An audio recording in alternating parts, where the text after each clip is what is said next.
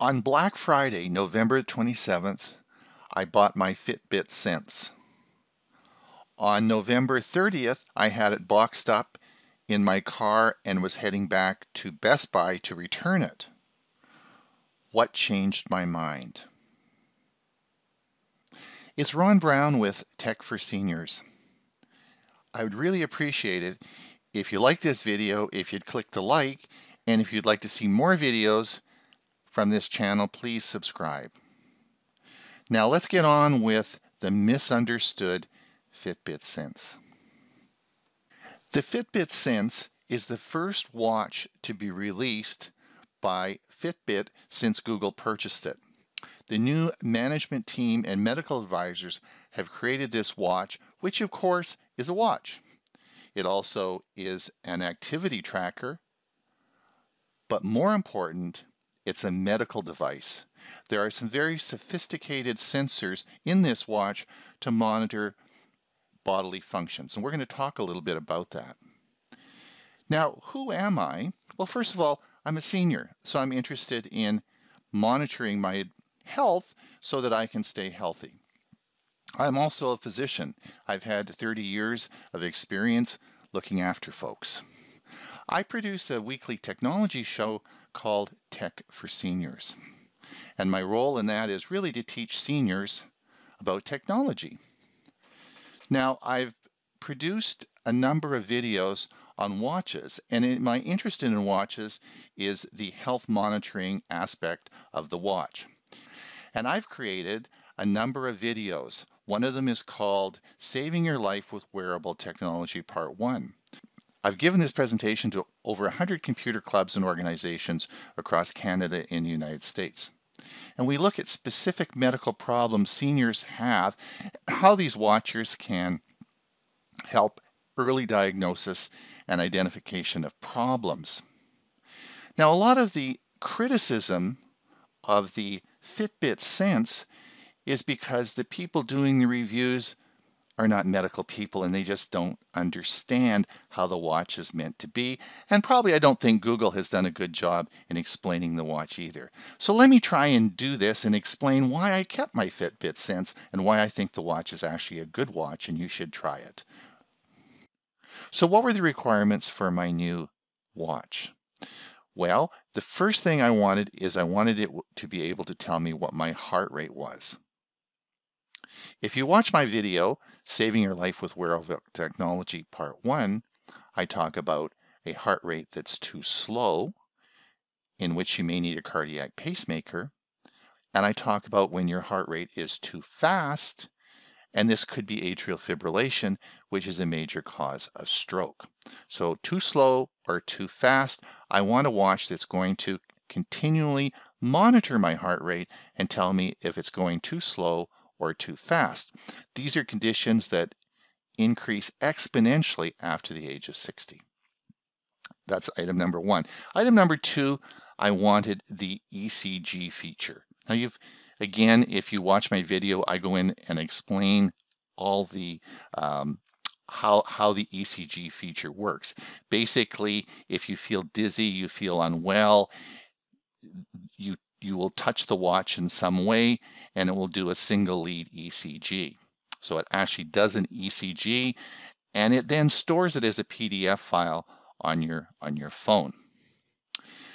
It's not just the fact that it does the ECG, but it also interprets the ECG and it says you either have atrial fibrillation or you don't have atrial fibrillation. Now, it's important to understand with this that this is a medical device. In order for a watch to have the ECG atrial fibrillation ability, it has to be FDA approved as a medical device, just as an anesthetic machine would be in a hospital. So these devices have been approved. All three watches have been approved by the FDA. Now, the third one, I wanted to be able to look at my oxygen saturation. Now this technology has been around for a long time. It's available on a lot of different devices, and it is not FDA approved and it's not accurate. We'll talk about that a little bit later. I wanted also to have my temperature taken. Again, temperature is pretty easy to do. The fourth item, and I was holding out because the Samsung Galaxy 3 will be able to take your blood pressure. Now this is sort of cool technology, and I plan on doing a video all about this, but in short, the Samsung Galaxy Watch 3 will be able to monitor your blood pressure. Pretty cool. And it is being approved by the equivalent of the FDA in South Korea, and it has and that app now is on the watch. It's pending approval by the FDA in the United States, but I expect that probably to be approved this year. So I think that's something I'm probably going to want, but we'll talk about that in a few minutes. Not a critical issue for me is fall detection. I'd like my watch to answer as a phone and also maybe play some music, but we'll talk a little bit about that later on. But the critical ones were the first 5 that I mentioned there, and we'll talk about how I made my decision. So how does the watch work? Well, the first thing with this watch is that you must wear it 24/7. Now, for just under 70 years, I've always taken my watch off at bedtime, and I've never slept with my watch on. So if you are going to buy the Fitbit Sense, you have to wear it 24/7. And the reason for that, and we'll talk about that in a couple of minutes, is most of the monitoring is done at night, in the evening when you're asleep. So you have to wear it at bedtime. You have to wear it 24/7. Now, the nice thing about the Fitbit Sense is that it has an excellent battery in it. And what happens is that in the morning when I get up, I have breakfast, and then I go and have a shower.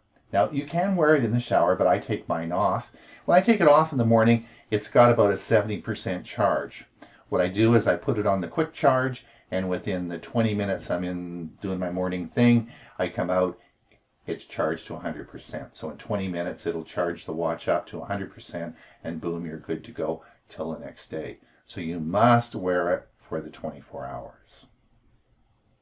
The first thing you'll notice about this watch is the brilliant display. Oh my gosh, it is so bright and so clear. The AMOLED watch face that's on there is unbelievable.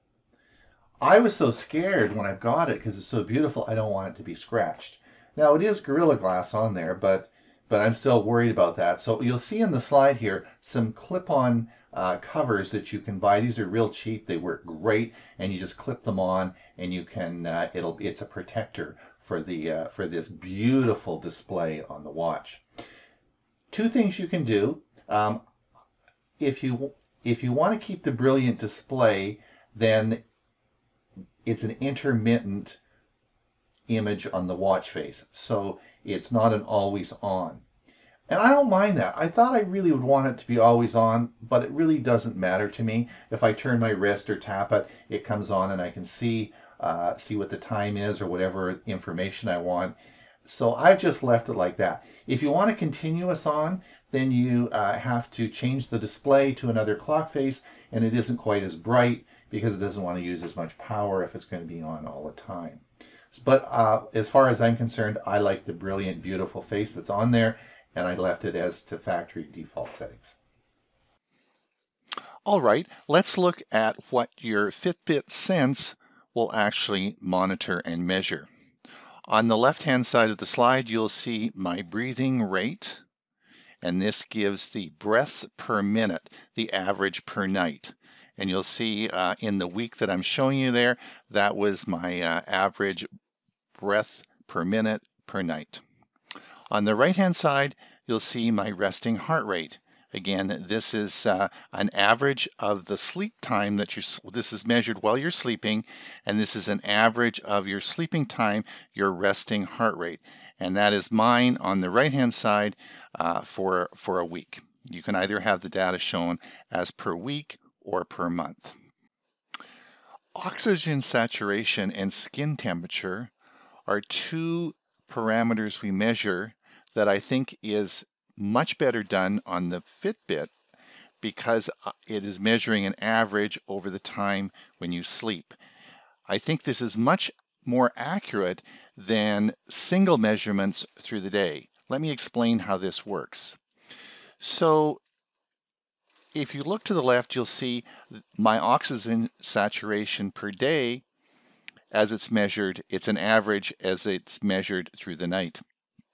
There would be 3 situations when this could be very valuable, particularly last year.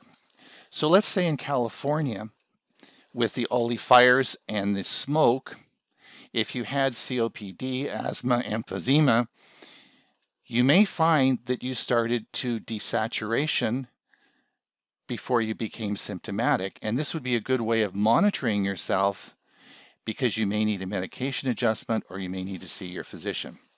Item 2 is let's say that you had COVID-19, really had no symptoms and were self-isolating.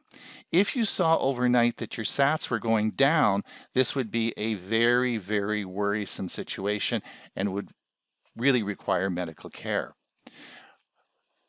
Item 3, let's suppose you didn't know you had COVID-19, you were feeling fine, you went to bed and you woke up and your SATs started to drop and you started to feel a little bit unwell. Again, this could be a clue that you have a very serious illness and medical attention would be required. So for these 3 reasons, I think this is an excellent way to monitor your health. Also, skin temperature. We're going to measure your skin temperature for the period of time while you sleep, not just a single point through the day. We're going to do an average through the night and tell you if your temperature has gone up or gone down. Now, most of the time your temperature stays exactly, your core temperature in your body always stays the same. But it could be that if the early signs of one of those infections I just discussed could be a rising of your temperature, and that would easily show up with the monitoring Fitbit does through the night. Heart rate variability indicates the health of your heart. I'm going to do a separate video on this and discuss how this works, but the important thing for you to know is that heart rate variability, the higher the number, the healthier your heart is. Now, the other thing that's important to note that heart rate variability depends on your age. And I have put a graph on this slide so that you can sort of compare what your heart rate variability is with your age. So more to come on that.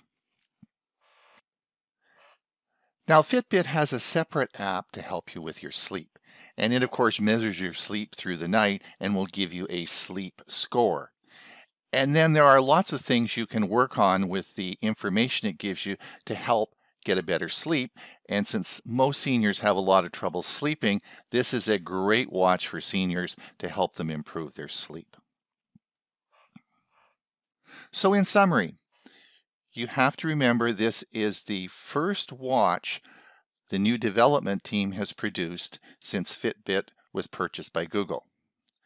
And I have to believe that there's going to be greatness coming. So if you're a Googler and you're watching this from Google, I've got lots of faith in you, so let's make it happen.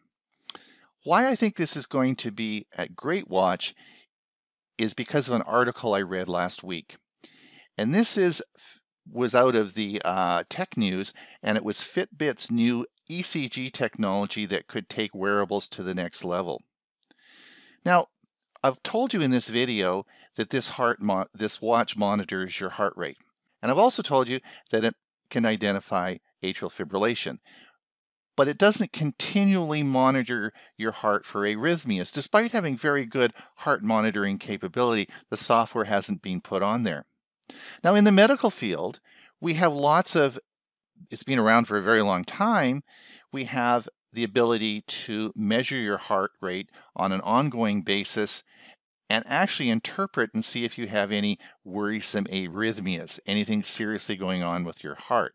This has been around for a long time, and this could easily be applied since we are continually monitoring your heart. We should be able to identify any serious arrhythmias that are occurring on an ongoing basis, a continually monitoring basis. And this article that I read last week indicates that's coming to the Fitbit Sense. So this is going to be a great watch. I have faith in it. It's Ron Brown, Tech for Seniors.